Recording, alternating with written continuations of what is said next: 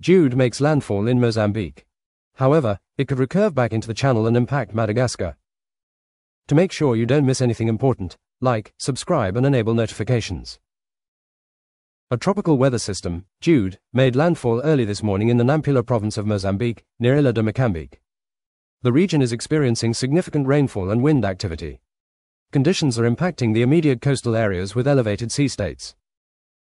The surrounding provinces of Cabo Delgado, Niassa, and Zambezia are also observing increased rainfall due to the system's outer bands. These weather patterns are expected to persist across northern Mozambique, and potentially into Malawi, until midweek. Current forecasts indicate Jude will gradually weaken as it moves overland, tracking towards the Mozambique-Malawi border. There is a projected re-emergence of the system into the Mozambique Channel by Wednesday or Thursday. Upon returning to the channel, there is potential for Jude to regain strength as it progresses in a southwest direction towards Madagascar. Residents in coastal areas of both Mozambique and Madagascar should monitor local weather advisories for updates. That concludes today's update. Please subscribe, with notifications turned on, to never miss an update, and share this with your friends and family to help them stay safe. Stay safe and see you soon.